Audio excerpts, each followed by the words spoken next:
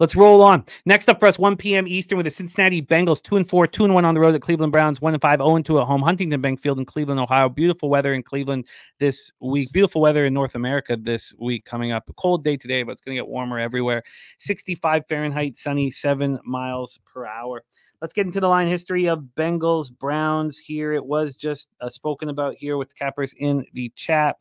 We have the Browns right now at +6. +6. They opened up at +5. The look ahead, before games on Sunday was 3.5, and we now have the 6. Let's get to the total here. This total is at 42 minus 113 to the under. Opened up at 43, dropped to 42, and it's juiced to the under, so we can expect a 41.5 incoming. Drewski says Bengals smash. Nate Dogg on Cincinnati. Londo on the Bengals -6 with confidence. Let's get into the cash flow here for the Bengals spot. We have 80% of the tickets, 73% of the cash on the Bengals. Browns have 20 and 27. 81% of the tickets and 84% of cash on the over, and we saw it drop once again. Interesting. The Bengals passing offense, 7th in the league, 249.7 yards per game. Rushing offense, 26th, 100.2.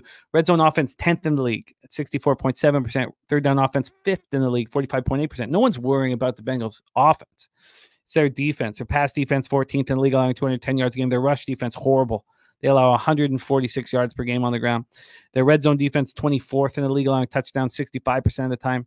And their third down defense, 26th in the league, allowing conversions 44.7% of the time. Bengals coming off a 17-7 win at the Giants, 13 first downs in the victory, and it was more than enough. Joe Burrow was 19-28 for 208 yards, no touchdowns, no picks. He also ran 4 times for 55 yards and a touchdown, had that incredible longest run of his career for that opening touchdown. T. Higgins led receivers with 7 catches for 77 yards. Jamar Chase got 5 for 72. Chase Brown ran 10 for 53 and a touchdown. The Bengals only had 1 red zone attempt. It was a failed attempt. They only had 1, got down there once. Bengals defense looked strong for the first time all season, allowing 7 points, a welcome reprieve for a defense that came in ranked 31st in the league in scoring. Despite allowing 24 first downs, the Giants only had 4.2 yards per play. They held the Giants to 5 of 15 on third down and 1 of 2 in the red zone. Trey Hendrickson had both the Bengals sacks, and Jermaine Pratt had an interception. Let's get into Cleveland here.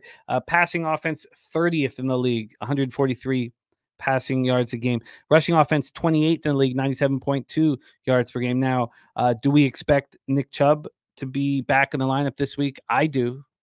Is that fair to assume at this point? I think that we expect Nick Chubb to be the running back for the Browns and to help them enormously in that area. They're a red zone offense, 7th in the league, 66.7%. We knew that was sort of a fake stat. They're never in the red zone, and they were 6 for 6 to start the year. Their third down offense, last in the league. They get conversions 19.2% of the time. Less than 1 of every 5 third downs they cash. Pass defense, 11th in the league, 196.3 yards per game. Rush defense, 21st, 137.3 yards per game. Red zone defense, 16th, 52.6%. Third down defense, 13th at 35% of the time. Birdie says Browns money line for me, favorite bet of the week. He's the first person to say that because Benjamin Mills saying Bengals by 3 scores. Browns come in off a 2016 loss at Philadelphia. Deshaun Watson struggled again, 16-23 for 168 yards. Browns still haven't scored 20 points in the game all season. They got their only touchdown, a blocked field goal by Myles Garrett. Rodney McLeod Jr. picked it up, went to the house. Watson was sacked 3 times. He threw for 49 yards in the first half. I mean, it's just horrible. Amari Cooper led receivers for 4 catches for 42 yards. He's a Buffalo Bill now. Pierre Strong led the ground game with 8 carries for 43 yards, but Chubb will be back, and good thing, man. Got hurt week 2 of the 2023 season for his left ACL, MCL, and PCL. Let's get him back on the field. Remember, it's the same knee that he hurt in Georgia in 2015. Like seeing him get back on the field. He returned to practice for the Browns on October 2nd. So they have until October 23rd to activate him, and we all expect him to play this week. The offense only put up 244 total yards, had 1 failed attempt in the red zone, 3 of 12 on third down. The pass rush continues to struggle. 1 sack, 2 quarterback hits. I mean, if you can double up on Myles Garrett, no one else is going to hurt you. The defense, though, has been good this year, and they tried to keep the Browns in it. Held the Eagles to 5 of 14 on third down, 0 of 1 in the red zone. Despite allowing the Eagles to rack up 372 total yards, the Eagles only had 1 foray into the red zone. Now there's more problems. Nick Harris, their center, because Ethan Pocic with the knee injury. Nick Harris, a fractured tibia. He's going on the IR. So now your third stringer, Michael Dunn, comes in. This is bad news. You're already out Grant Delpit and Ronnie Hickman, 2 safeties. Jerome Ford suffered a hamstring injury. He's week to week, not going to be in the lineup this week, so they really need Nick Chubb in. Take it away, Troy. It's fascinating. You have a whole bunch of cappers in the chat saying that the Bengals are going to smash, and then you have Birdie saying, give me the Browns money line and the Browns on the spread. Take it away. Bengals, Browns.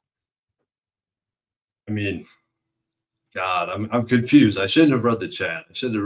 While you were. Well, damn it. God damn it, chat. Why you guys got to do this to me sometimes? And I was heavy on the Bengals last week. The market was bullish. Burrow back against the wall, must-win spot. And I think we do have another backs against the wall type of game here. It's a must-win spot for one team, not for the other team. The issue for me with the Bengals is you look at what Burrow was able to do or what he's done historically in Cleveland. He's 0-3, losing on average by 15 points. 2 of them were 20-point blowouts. You know, Cleveland offensive line is starting to get more healthy. Nick Chubb could be coming back. The defense is still graying out. It's top 5 in the NFL currently. And Deshaun Watson, yeah, he's terrible. But he hasn't thrown a pick in 2 weeks. So I think that's a huge improvement from him. And he's up against a vulnerable defense, obviously, what we've seen from the Bengals. I mean, 1 week is not enough to say that this Bengals team is turning the page on what they've showed for the first 4 weeks. And if Cleveland can find success in the run game, there's a path to victory for this team, clearly. I mean, they're 1-5 right now with a really tough schedule. I mean, this is one where I really believe if it wasn't for the news on Amari Cooper, I wouldn't have moved on it. But as soon as I heard that news come through, I moved on a teaser with the Bengals involved. And if you look at the history of this market, it's funny because I was getting so bullish on the Browns. I have most of my notes here. I don't want to even go into them because I'm not betting the Browns anymore. This is a one-way action for me. I want nothing to do with the Browns. I think the writing's on the wall of what that trade means for this organization right now. And if you look at the history, I mean, people say you want to back home dogs, especially in division. Well, that might be true if you look at it from a 1,000-foot view. But there's different price ranges where things completely different. And in this price range between 6 and 7, divisional home dogs, line moving away from them, do not win games. They do not cover games. They don't even come close in football games. I'm expecting this to be double digits, but I might have to move on the spread. I did move on the teaser. I paired it with the Lions. I'm very confident the Lions keep that game close, and I think the Bengals win this game. So right now, just put me with the teaser, Jim, -120. I got the Bengals -0.5 and the Lions +8.5. Yeah, I'm going to have to sit with all this. I want to – they're all really excited about having Chubb on the field. I mean, is it possible that Amari was just sulking, didn't want to be with this club, and getting him off and out of the room is a positive? Are we absolutely certain that Chubb's going to be in the game? This line was at a hard 5, juicing towards the Browns. Boom, he gets traded at 6.5. Only if there's a setback of practice this week, he's set to play. I mean, I wanted to bet him. I was this close because I thought the same thing. But this line movement, it's just no way. Through the 6, no way. Birdie with the final point says, love the Browns here. What a better way to alleviate negative noise than to beat a team you've beaten at home for the last 7 years. Absolutely wild. I'm going to need more time on this. I don't think it's a Bengal slam dunk spot by any means. I just don't. No way. There was a lot of issues. I mean, if you looked at that game against the Giants, their third down defense, that's 26th in the league. I mean, you let the Giants get 24 first downs on you.